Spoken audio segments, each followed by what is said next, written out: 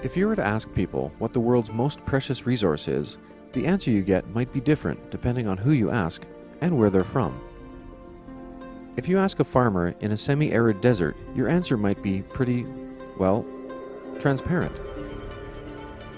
Human civilization, and in fact all life on Earth, relies on fresh water. Nowhere in Western Canada is that more evident than in Lethbridge, Alberta. Bisected by the Oldman River and surrounded by farmland, Lethbridge owes its past and future to the meandering channel at the center of it all. Water is one of the most unique substances on Earth, and as such is one of the most difficult to understand. It can exist in 3 states simultaneously: a liquid, a solid, and a gas.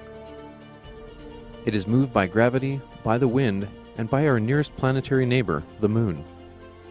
Although 70% of the world is covered in it, less than 1% exists as fresh water. Given its significance and relative scarcity, fresh water is a topic of intense research around the world. At the University of Lethbridge, scientists like Dr. Chris Hopkinson work to understand the mechanisms at play in the water cycle. Under conditions of climate change and a growing population, there is expected to be increased pressure on the resource going forward. With a team of graduate students, Hopkinson studies the interplay of land use, land cover, and meteorology in southern Alberta's headwaters. The headwaters are the origin of the Oldman River and exist in a narrow band of mountains along the eastern slope of the Rockies.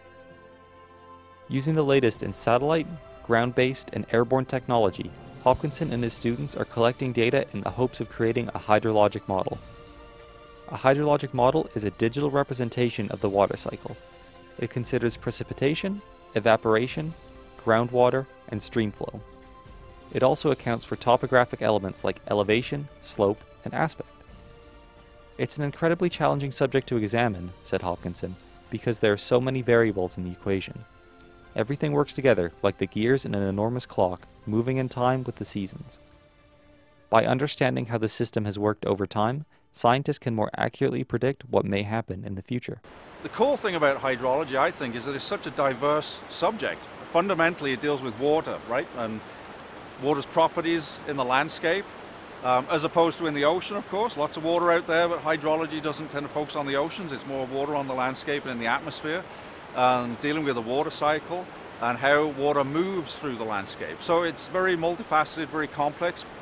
We're mostly water. Water's all around us. Without water, we can't live. It's probably, well, it's like oxygen. It's fundamentally important to us as human beings. Without water, we don't do so well, and if we've got too much water around us, we can also not do so well. So in hydrology, we're trying to understand that balance, you know, and as humans, it's absolutely critical that we understand it. It controls where we live, how we can move through the landscape, and how we can interact with the landscapes. I think as humans, we have always worried about water and the availability of water. Our settlements historically have very often been adjacent to rivers for the mere fact that we need to use that water to drink, to supply our crops, to navigate, to move around. So it's always been there. I think maybe as humans we're, as time goes on, we're more critically aware of the nuances of our relationship with water and the hydrological cycle, but maybe more fundamentally how our actions affect the availability of water and the way it cycles through the landscape. Students like Kelsey Cartwright are working with Hopkinson on various aspects of the water balance equation. Cartwright is using airborne LiDAR technology to measure the snowpack in order to estimate the amount of water stored in frozen alpine regions. My research is really interdisciplinary in that it combines remote sensing, GIS, and hydrology, and some statistics, and wraps it up in one nice package that'll help to improve water supply forecasts. Airborne LiDAR is a sensor that you put in an airplane or a helicopter, and it shoots photons or little bits of energy at the ground and measures the distance it takes for each little piece of energy to bounce off of a target, whether it's a tree or the ground, and the output is a map that'll tell you the height above ground that every little XY point is. So you fly twice, and then you take the data from the winter and you subtract the data from the summer, and the only difference between those two data sets is the change in height of the ground, which is the snowpack.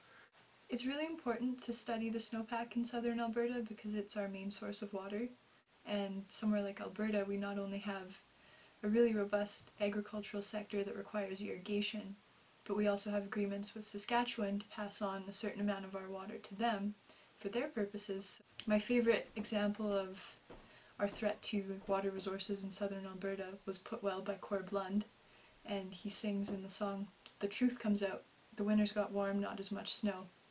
There's our problem right there. Celeste Barnes is looking at global circulation patterns, meteorology, and channel dynamics to predict extreme events like drought or flood.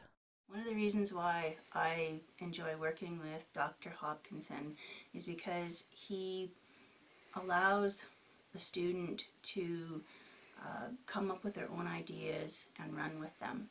Dr. Hopkinson has actually worked in industry as well as in academia. Like, he brings that expertise to the university, and that's the type of expertise that he's trying to disseminate to his students. The future of communities around the world is hinged on the thoughtful management of our finite water resource. Changes in the environment, coupled with increasing demands for food and drinking water, make the science of hydrology ever more critical. Thanks to the research efforts of scientists like Hopkinson and his team, perhaps we can find a way to live more harmoniously within our means.